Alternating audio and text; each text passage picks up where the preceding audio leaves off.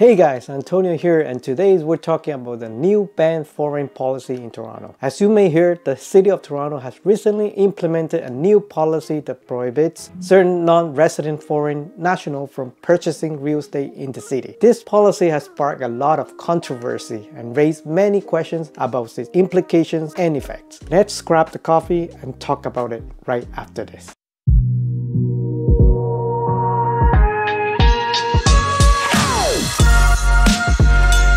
Hey, welcome back to the AV Team Real Estate channel, and I'm Antonio, a local real estate agent in the GTA. It is a new year and this is my first video. I hope you have a great holiday and let's get going for the new year. So what exactly is this policy and why was it put in place? According to the city, the goal of the policy is to address the issue of housing affordability and to make sure that the city's housing market is accessible to residents rather than being driven up by foreign investors. Under the policy, non-resident foreign nationals are banned from purchasing residential properties in Canada for 2 years starting on January 1st of 2023. However, many have criticized the policy for being discriminatory and for unfairly targeting certain groups of people. Some have also pointed out that it may have unintended consequences, such as affecting the city's economy and real estate market. So what do you think about this new policy? Do you think it's a necessary measure to address housing affordability, or do you think it's unfair and potentially harmful? Let us know in the comment down below. This policy wasn't a surprise since the federal government introduced the ban as part of its April budget, saying the measure would help improve housing affordability for Canadians. But do you think this policy could have a big impact on affordability for Canadians? For that, I could just put out some of the articles that I found from the GTA group at Remax Ultimate Realty. This survey found that foreign investors make up a small fraction of Canadian real estate purchases. Large cities like Toronto and Vancouver have been talking a lot about foreign investment for decades. Many residents blame foreign purchasers who hide their money in condos, semi-detached homes, and detached homes for the issue of high demand and low supply. However, proof of that was hard to come by, and until the Canadian Mortgage and Housing Corp (CMHC), the country's leading mortgage insurer, polled condominium property managers in 2015. CMHC asked for the percentage of homes owned by investors whose permanent residence is overseas. The results were much lower than many had expected. The survey found that roughly 2.4% of Toronto condos and 2.3% of condos in Vancouver were owned by overseas investors. The highest concentration of foreign-owned condo was 6.9% in various parts of Montreal. The figure was so low that economists said it was unlikely that foreign investment had a significant impact on home prices. At the same time, CMHC's chief economist Bob Dugan said that the agency would look at ways to expand the scope of research. And according to this article, Baker Real Estate Inc., for those who are unfamiliar with Baker, they are one of the largest sales and marketing teams for a large portion of Ontario's pre-construction. And they released a report of foreign buyer analysis pointing how, despite the fact that this is not the case, it is widely believed that foreign buyers are driven away local buyers. According to the study, which was written by Ben Myers, president of Bullpen Research and Consulting, only 3% of Baker's sales, which totaled 39,000 during this time, were made to buyers outside of Canada in the previous 10 years. In contrast, according to the CMHC analysis, only 3.3% of Ontario properties had at least one non-resident owner, barely market-shaping percentages. It is also important to note that China and India, which are the countries of origin for both investors and newcomers, have tightened the regulation on capital exports, making it more difficult to transfer money out of those countries. We can answer that question with the help of a report from Altus Group Ltd. They discovered in January that 1 in every 2 residents in the Greater Toronto area are bought by immigrants, who are defined as people whose country of origin is not Canada. In addition, Canada anticipates welcome 500,000 immigrants annually, 30% or more of whom will settle in Toronto, which will enhance demand for house and investment ownership in the near future. There is evidence that domestic investors who own numerous properties purchased more than a quarter of Toronto real estate, despite the fact that there is evidence that new immigrants dominate the housing market. The majority of buyers are now owners of numerous properties, according to a TerraNet research that examined transactions from January 2011 to August 2021. TerraNet is a private company that runs the province land registry. 1 in 4 Ontarian home buyers are now represented by these investors. In Toronto, their percentage is much higher, meaning that 1 of every 4 property owners in the city also has a second home there. At the end of the day, we are now facing supply and demand. Enough about foreigners, but what exactly is exempt from this new foreigner ban policy? Canadian citizens and permanent residents. International students who meet certain requirements, including having spent the bulk of the previous 5 years in Canada, they would be able to purchase a property for no more than $500,000. Workers who have worked and filed tax return in Canada for at least 3 out of the 4 years prior to purchasing a property. Diplomats and members of international organizations living in Canada. Foreign nationals with temporary resident status, including people fleeing conflict and refugees. Building containing more than 3 dwellings units and recreational property, such as cottages, cabins, and other vacation homes would also be exempt. There is also a section here that says that students working towards the permanent residency and planning to find work and transition may be exempt as well, but it depends on how they prove and meet the requirements regarding the length of time spent in Canada. Non-residents who violate the ban of purchasing property, as well as anybody who knowingly assists them in doing so, may be found guilty and fined up to $10,000, and the court may also order the sale of the property. In my opinion, it had a little impact so far, similar to previous foreigners tax policies, such as the NRST announced in 2017, a 15% tax for foreigners and an additional 5% in 2022. In addition to the small percentage of non-resident buyers overall, I don't think there will be a big impact. And if you explore the exemption that I just mentioned, there are far more gray area where you could still find a way to buy property as a newcomer. It might just be a political move, but we have to wait and see how it turns out. I hope this will give you an idea of what this new policy means in Canada. And if you enjoy the content like this, don't forget to hit the like button and consider subscribing to the channel. And if you want to chat about the current real estate market, don't hesitate to contact me via the number on the screen, or simply book a call with me using the first link in the description down below. I hope you have a great day, and I'll see you in the next video.